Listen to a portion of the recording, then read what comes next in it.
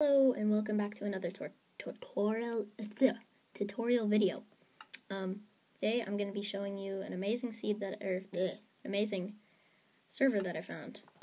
So what you can do to make servers is you're going to press edit and then press external, and the server name will just be Block Hunt or hide and seek, whatever you want to call it. But the server name will be bh.npvp.net.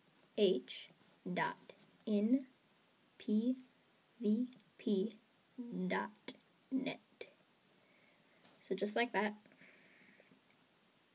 right there. And then the port will just be 19132, the default port. And you're going to click add server. That is not the right server. I clicked the wrong server. Dang it. Okay, this one, Block Hunt. If you go onto it, basically you'll have to log in as your password. I'm not going to show you my password, but so what you'll do is you'll click on these and you'll tap the people. Basically, you'll go into a game, and then you'll be either a hider or a seeker.